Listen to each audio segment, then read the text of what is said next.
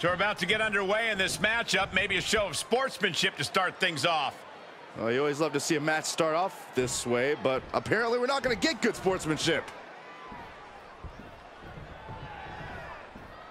Byron, is this what you would consider mind games?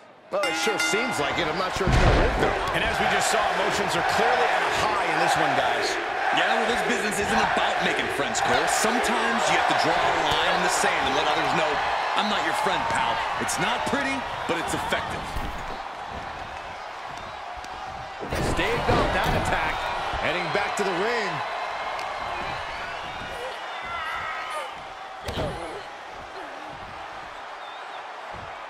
So much damage inflicted.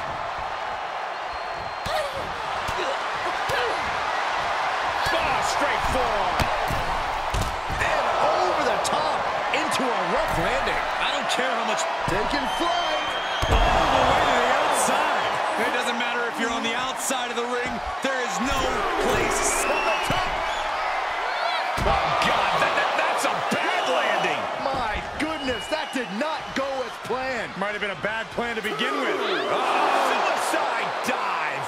Oh, man, they do not care who or what. No way. Suicide dive. Whatever it takes to win. It's like a heat-seeking missile coming at you. And the explosion occurring. No. Suicide dive. Just exhibiting their fearlessness. Exhibiting guts and accuracy as well.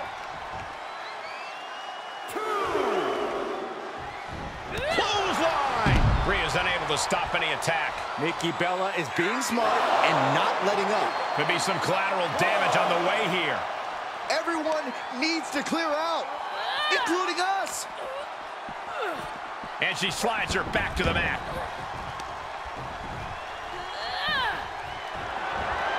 NiKKi BellA flexing her power. And down, rack attack 2.0. NiKKi might decide it right here. 2.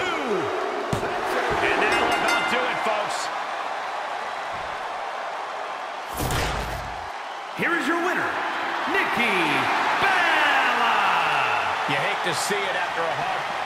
This is what I've been telling you and Saxton all along, Cole. It doesn't have to be pretty as long as you win. Sure, they were disrespectful earlier on. They won. In fact, it was that mindset that most likely drove them to win.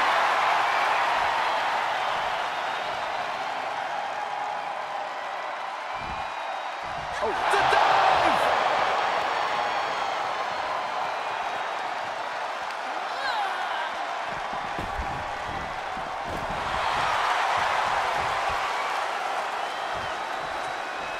No. Suicide dive to the outside. Cole does it better.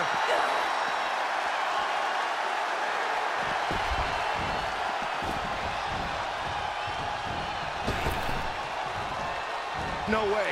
Suicide dive.